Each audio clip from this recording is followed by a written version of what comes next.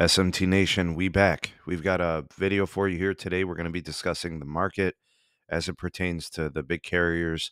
All right, so you got Verizon, AT&T, and T-Mobile, and I wanted to discuss a couple of things here that I think are going to be, future looking, a little bit in the near term, and then a little bit long term, and kind of the way that things are as well.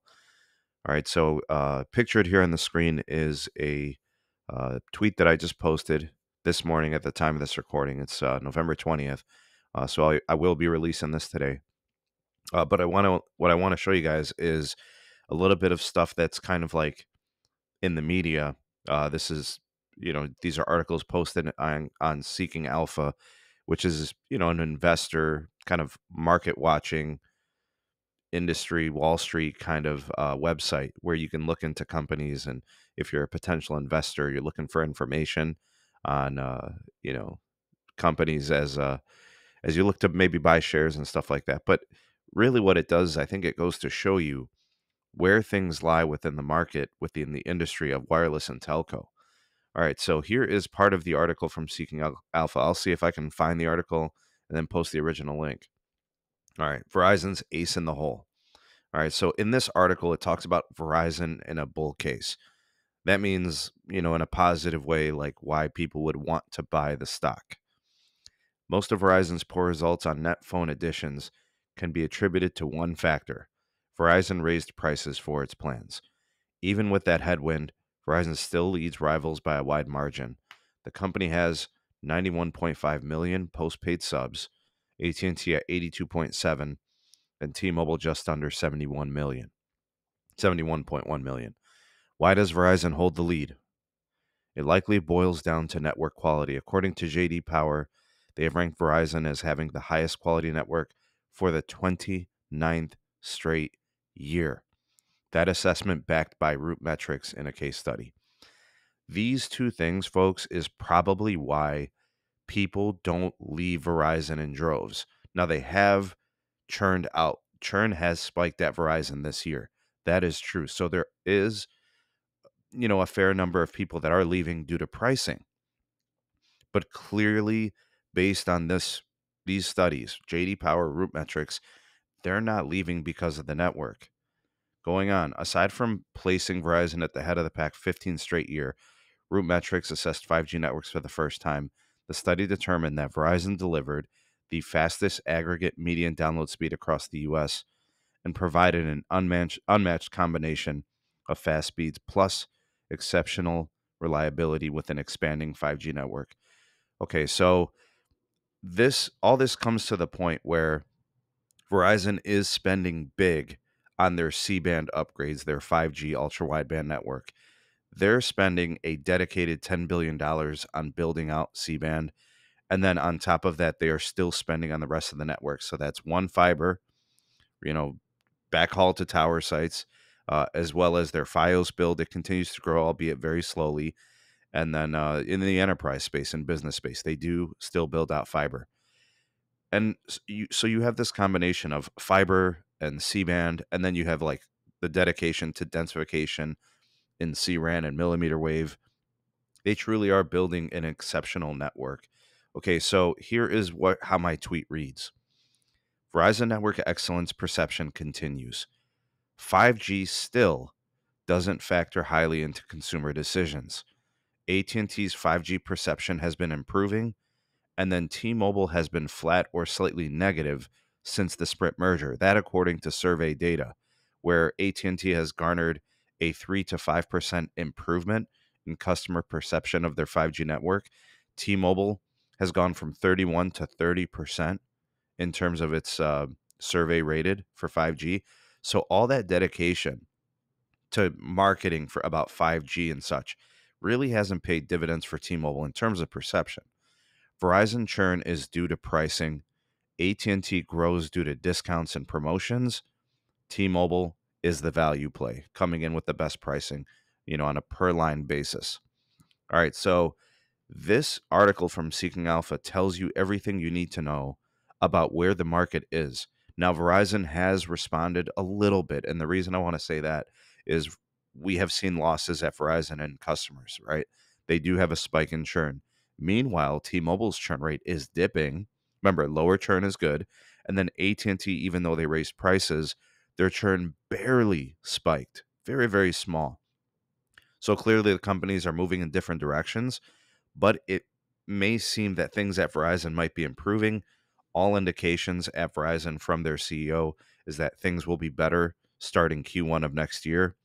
I don't know how. I don't know what's in his plans. I don't know what he plans to do. But I will tell you that there is a new value segment with a dedicated team and executive there. I think her name is Angie Klein. She's going to be running the Verizon value segment or the value business. That might be how Verizon is going to do this. They're going to take their value segments, their prepaid, their off brands, and then they're going to be offering customers better pricing through those channels. That's how I think this is going to play out. I don't think Verizon postpaid is going to change much. At least that's not the indication. Unless things were to change in Q1 of next year. I mean, we're not that far away. It's already November 20th. So that could be a possibility that changes could come to postpaid in Q1 or Q2 of next year. But based on the moves, the acquisition of TracFone, trying to be competitive in prepaid, they've got like 20 million subscribers now in prepaid because of the TracFone deal. But maybe that's how they're going to do it. Total by Total by Verizon, Visible by Verizon. They've got all these, prepaid brands now. They can consolidate those things, let the prepaid businesses do their thing, and compete that way. I just don't know how effective that's going to be. So, when you look at investors, they're probably looking at Verizon like, wow, this stock has been beat up pretty bad. If it were to maybe fall a little bit and Verizon was going to address, their debt load, maybe it becomes an attractive, buy. Maybe it does become a bull case for them. But I will tell you guys, and I don't give financial advice to people because those are decisions you have to make. It's your money. But there is something to be said about Verizon's capex on the network. They have been spending massive dollars on C-band, right? The dedicated $10 billion in capex. That number after next year, I should say after 2023, there's only a couple of $1 billion left to spend on C-band. They spent $5 to $6 billion in 2022. They spent $2 billion in 2021. They spent over $40 billion on the C-band spectrum in the FCC auction. That spending, once we're done here in 2023, basically, it's done. That means the spending is going to stabilize. You're probably actually going to see it regress a little bit, right? They're going to spend a little bit less money. I think they said they want to be down to like 17 billion entirely as a Verizon wireless company. And that includes fiber too. So there won't be much of that work left to do. So the spending is going to dip, and that might be attractive for the investor because if the dividend stays up and they continue to pay that and they start to pay down some of the debt, which some of that, guys, it goes way back. Some of that debt is from when they actually bought out Vodafone. I think that was when was that? In like 2012 or something? 2014? I forget. It's been a while. So you have that, and then you have the C-band spectrum you had to buy and pay for, and then you got all this spending going on. Don't forget about like Go90, Bloomberg, Yahoo. Those were bad moves too, trying to get into media. All that stuff is in the rearview mirror now. So it's all network all day. And if you look, their fixed wireless access, their 5G home internet is successful. It is growing.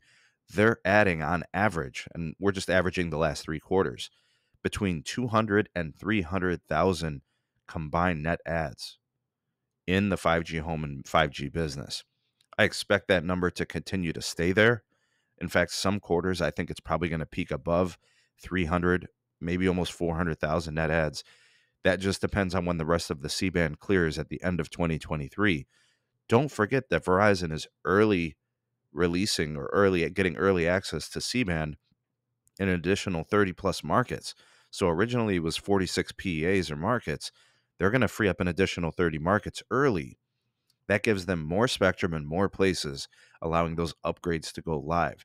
So the network excellence is only going to continue on a grand scale. They spend a lot of money on upgrading their network. Verizon, for all the things that you may have feel that they have done wrong, the network's not one of them. right? They are spending heavily on the network. They are upgrading it. Now, they did neglect parts of the country's network. They left a lot of rural sites untouched for a long time. We're going to call a spade here.